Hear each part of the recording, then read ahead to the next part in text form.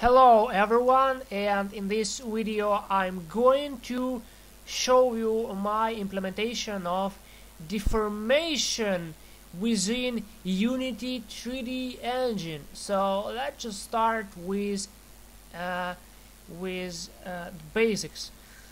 So I take my model, I scale it up a little bit and I rotate it like this. And then I want to add some components to this model, so mesh collider, rigid body, is kinematic. I will explain everything later. And destructible GS, JavaScript, and dynamic collider. Okay, now I will do it, I will do like this, so you could see what is happening behind the scenes. Okay, this is our wall. Basically it's just a simple model with blend shapes. This model was made by me in 2ds Max.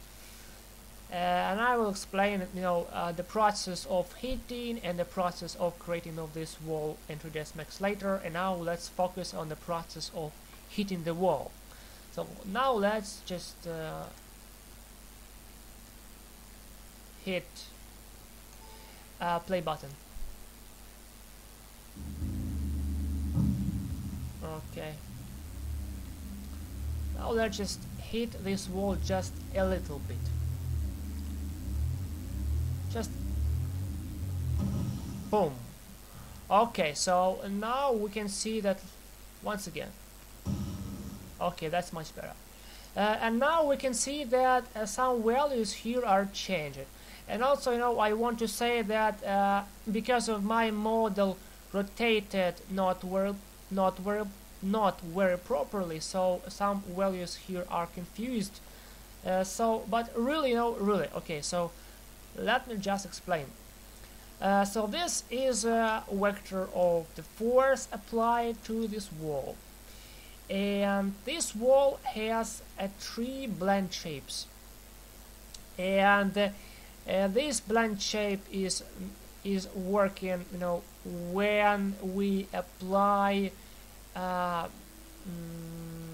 force to front side of this wall, and the rest the blend shapes are working if we apply the force from top or from sides. So I want to have more blend shapes. I want to have 4 blend shapes, so right, left, front, back, right, just for better experience. But now I have only 3 just for test. So now what's happening? So we hit wall from the front, but because our wall is rotated like this, so we have a damage. From the right. So here, also here. So keep your eyes, open it and look here. So here we can have values here, a positive value or negative. If this value is positive, so the wall was hit from the right. If negative, so from the left. So here also, if we hit the wall from the, so if wall somehow affected from the top, the value is positive. If from the bottom, or like this, boom, so negative. Also it's about front and back, so the positive value means that the wall was affected from the front, if if negative, so from the back.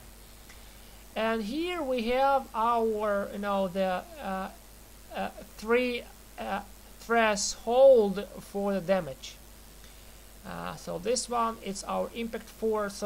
So all the values here, they are many of them just for debugging. So I can make all the values here a private, and so they can be not visible in inspector.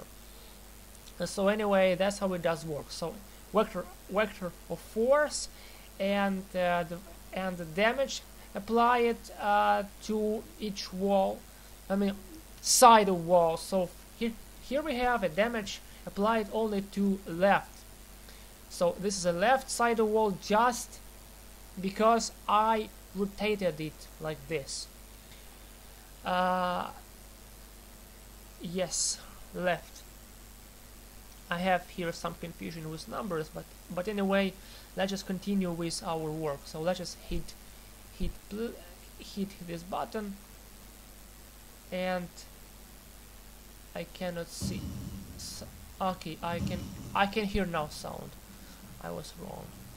Now let's hit like this.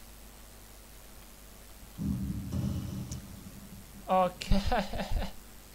Okay, I destroyed the wall, but anyway, so now we can see that the damage was applied also to front of this wall. So once again, it is a front just because I rotated the wall like this.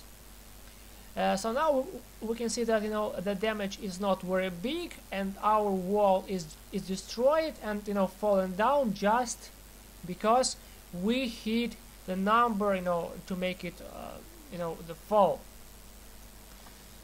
So, and let me just show you this wall. So first thing I need is to add a light here, game object light, so you can see. So like so the concrete wall has two layers, right? So first layer is this one, gray layer, and when you hit this wall, right, any concrete wall, if you hit more and more, still soon you will see second layer of this wall. So I mean this layer. So as more damage this wall has, as sooner you will see this second layer of this wall, so this white layer. And this is how it does work. So there are many scripts on the internet about deformation of the walls of any other surfaces, but I wanted to implement my own script. Because so let's just say that our car is hitting a wall, right? And so I will place a cube here to show you what I mean. So so okay, right? So now our car hits the cube, right? And in many other scripts, so there will be no car surface anymore, and you hit it again, once again, and the car is deforming like this, and again and again and again, and there is no limit. You can deform your car as long as it's possible, as more as it's possible. But I wanted to make a limit for the deformation. So if we hit this car more, so we cannot make any further deformation. Only the limit of the blend shape, like this, I made I implemented here. So, and also I want to say that this wall has only one texture, so only one draw call, and I believe it's very good for mobile games. Okay, I have here graphic simulation, no emulation. Okay, that's much better. So only one draw call, and I think it's much better for mobile games, because when you use your CPU and GPU very frequently for mobile game, it can kill your device. Also, let me show you other script. This script is very heavy, and I will optimize it. So this script is dynamic collider. So how it does work? So if you remember, I put the component mesh collider and it was empty. So let me show you what is happening. So let's just scale it up once again. Let's just hit play button again. So where is it? So you cannot see it here, but it happens. So within the script, there's a function that makes our collider.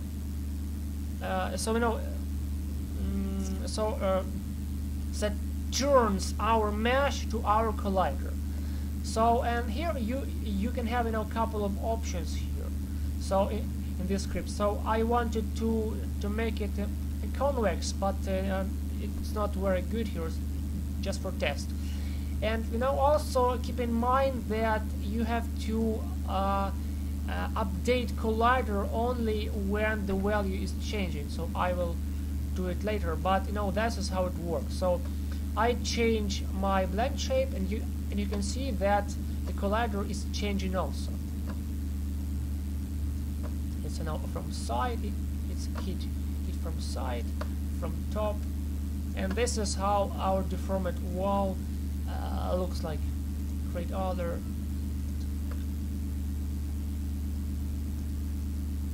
Okay, it is now fully deformed wall.